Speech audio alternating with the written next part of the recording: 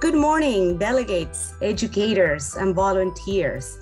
I am delighted to join you this morning on behalf of the UN Association of the National Capital Area, one of the largest and most active chapters of the UN Association of the USA, which mission is to educate and mobilize Americans to build a strong US-UN partnership.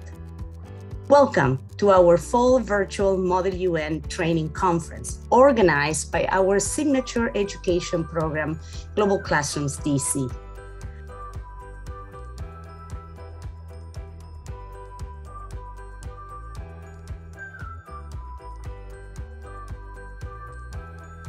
Since December of 2019, COVID-19 has fundamentally changed almost every aspect of our lives. But I want you all to think for a moment and think that you're currently living through a major historical moment. As the COVID-19 pandemic continues to wreak havoc on public health and the global economy, the countries of the world must plan for the future. Working together to reach herd immunity is the best approach to regain a sense of normalcy.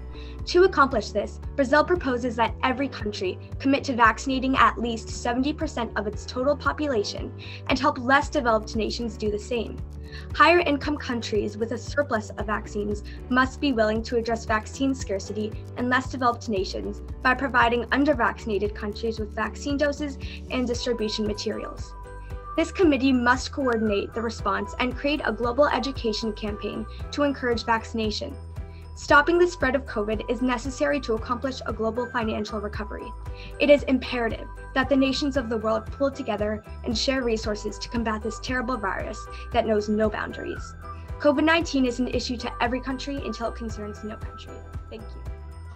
The Central African Republic has 11,666 confirmed COVID cases and 101 reported deaths. 6.78% of the population is vaccinated.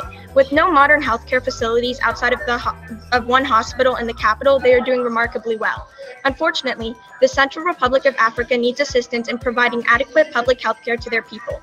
The distribution of modern medicine is lacking and access to safe water and sanitary health facilities is non-existent. Something needs to be done for the people of the Central Republic of Africa, not only regarding COVID-19, but general public health services. Thank you. The state of Haiti is a country located in the Caribbean. Over this past year and a half, this country has faced a lot from having a high infection rate due to the dense population of nearly 11 million and to a presidential assassination. But the Haitians hope to turn this pandemic into an endemic. So as a whole, the state and country hopes to provide vaccines, relevant information, and good precautions. And I hope everyone can do the same. All in hopes to be prepared for if this were to ever happen again.